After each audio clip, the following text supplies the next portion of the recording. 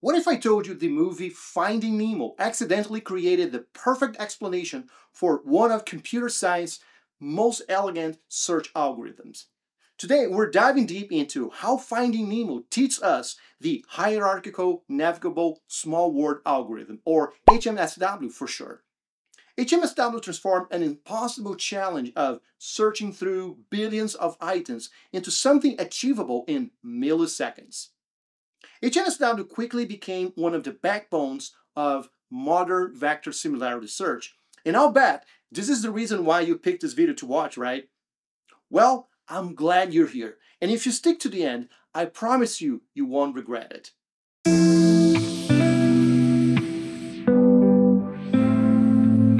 When Nemo gets taken to Sydney, Marlin faces an impossible challenge. He needs to find one tiny clownfish in the entire ocean.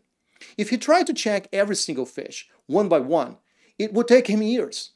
We call this linear search, or O of n complexity in computer science.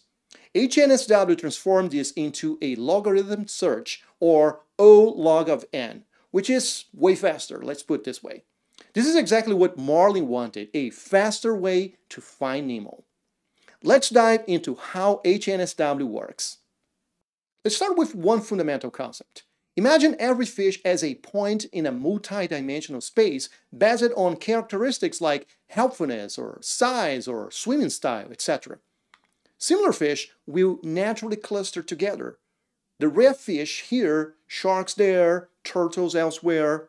This clustering of data is what HNSW exploits the most. The magic happens through a small world network. Dory knows both the red fish and sharks. The shark Bruce, on the other hand, knows about the EAC, the East Australian Current. In the EAC, the turtle Crush knows the way to Sydney. These long-range connections transform an impossible search into a navigable journey. HNSW formalizes this by creating a hierarchical graph. Each layer is a proximity graph where fish connect to their nearest neighbors. But here's the trick.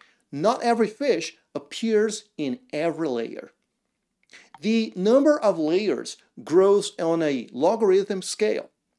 100 fish, for example, might need 2 layers. 1,000,000 fish might need 6 layers, whereas 1 billion fish may need 9. So as you can see, space-wise, HNSW is also a very efficient data structure. It means that more data doesn't mean proportionally more layers. This is the power of logarithmic scaling.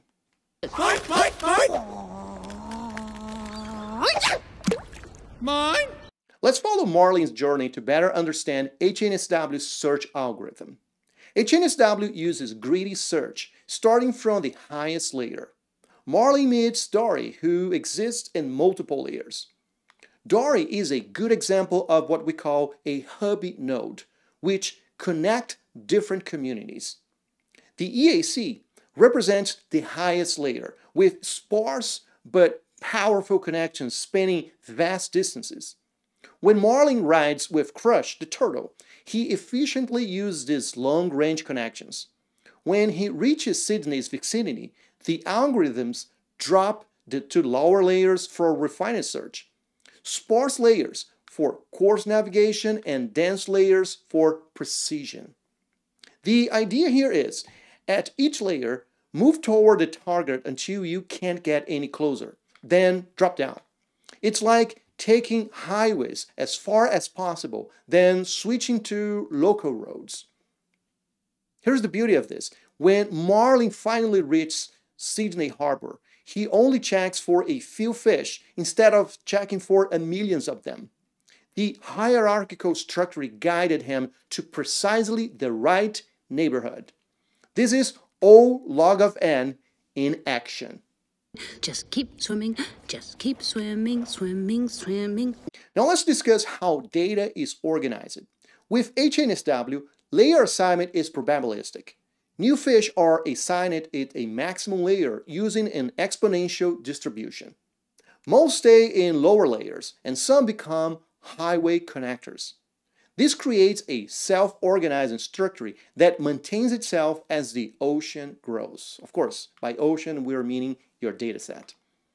This creates HNSW's foundation through three key principles. The first one is the small world phenomenon. Just like how Marlin reached Sydney through only a few key connections. For example, Dory connected to Bruce, Bruce connected to Crush. Any 2 points in the data can be connected through a small number of hoops. The second principle is navigability. At each step, you can greedily move closer to your target, just like Marlin always moved towards Sydney. And the third principle is hierarchy. Having multiple layers means you can search efficiently, whether you have 100 fish or a billion. Let's apply what you have learned so far with a quick demo using vector sets. Vector sets are a new data type introduced in Redis 8 that allows you to store and query high-dimensional vector embeddings. At the heart of vector sets implementation is the HNSW algorithm. I will demonstrate how HNSW works by reproducing Marlin's relationships with the fishes shown in the Finding Nemo movie. As we execute a vector similarity search on the data, this is the graph output that we should see. First, start with Marlin. Marlin meets Dory, who leads them to the sharks. After that, they meet the moonfish, then the turtles, then the whale, then Nigel, and finally reaching Nemo.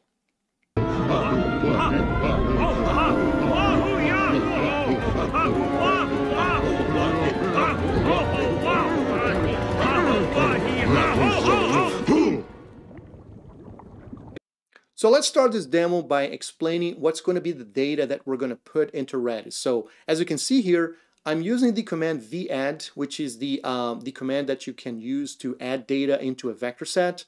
So the name of the key that we're going to use is going to be called Finding Nemo for obvious purposes. And then along with that key, we're going to associate a set of embeddings. In this case, we're going to add 5 dimensions, right? But you are free to use how many dimensions you set properly. Each one of those dimensions are carrying some peculiar information from the fishes, such as, for example, the journey position, the helpfulness of the journey, the size of the fish, etc., etc. And those are going to be the names of each element: Nigel, Dory, whale, moonfish. And along with each element, you can optionally, right, set a specific set of attributes that you put this in this JSON format. So, I'm going to execute this command. So as you can see here, the data has been added. And one thing I would like to point out before we continue is that all the data has been added in a kind of a random order. So I didn't like put them in a biased order or the order that want them to be shown when we perform the search. So you can really believe that the output is going to be based on the embeddings that we have set for this, right? So I'm going to clear the results, and then we can actually inspect the data type that's being used here using the command type. So as you can see here, we're using a vector set.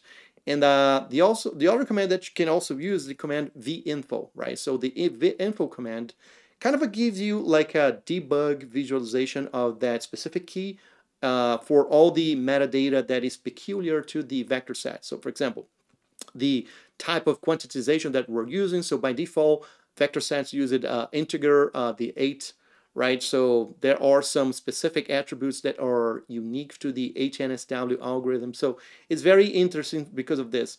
Now let's do what we're all here for, which is performing the actual search, right? So we're going to use the command vsim or vSimilarity, if you will.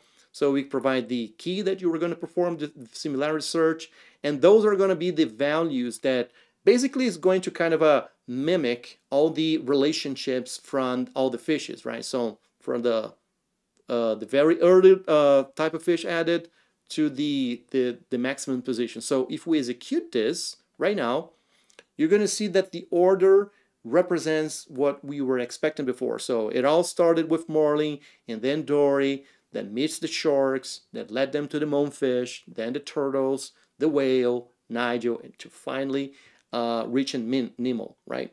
So one of the interesting things that you can actually do with the vector set, now that you saw that this is actually work, it is also kind of do a little bit of debugging of the proximity between the elements. For example, if you want to see what are the 3 closest fishes near to Marlin, we can use this command here, and as you can see, the fishes are Marlin itself, Dory, and the sharks, right? So if we do the same thing for Dory, remember that Dory is one of the hub nodes, right? So she connects through different layers.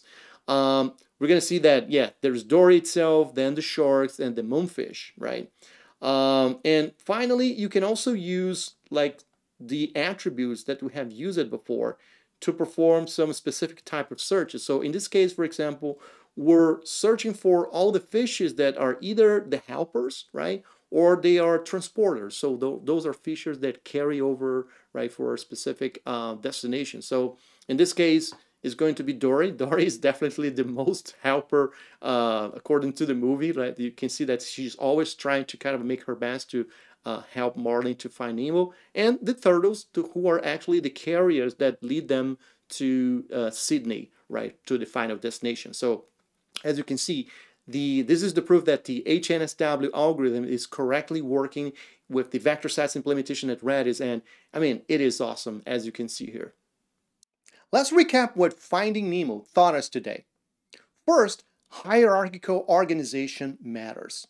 Just like the ocean has local rafts, regional territories, and ocean-spanning currents, HNSW builds multiple scales of organization that grow logarithmically with your data. Second, not all connections are equal. Hub nodes, like Dory, who bridge different communities, are essential for maintaining the small world property. And third, greedy navigation works when you have the right structure. By always moving toward your target and dropping layers strategically, you can find anything quicker. This isn't just theoretical anymore. Right now, HNSW powers Spotify's recommendation systems, Similarity search and OpenAI's embeddings, image search at Pinterest, and countless other applications handling billions of vectors. The beauty of computer science, in my opinion, is that elegant solutions often mirror patterns in nature and storytelling. Take Pixar's animators, for example. They created an ocean that perfectly demonstrates advanced graph theory that is shown in the movie, probably without even knowing it. So, the next time you are designing a system that needs to find data quickly, just remember this. You don't need to check every fish in the ocean. The only thing you need is just keep swimming, swimming through hierarchical navigable small worlds. Hierarchical navigable small worlds. You got it? You got it? See you in the next time.